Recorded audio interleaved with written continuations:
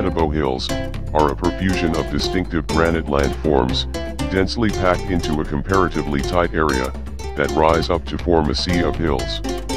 Their forms have resulted from the varied composition and alignment of the granite rocks, which responded differently to millions of years of weathering. The large boulders provide abundant natural shelters, and have been associated with human occupation from the early Stone Age, right through to early historical times, and intermittently since.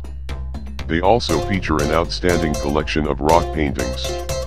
The Matobo Hills continue to provide a strong focus for the local community, which still uses shrines and sacred places, closely linked to traditional, social, and economic activities.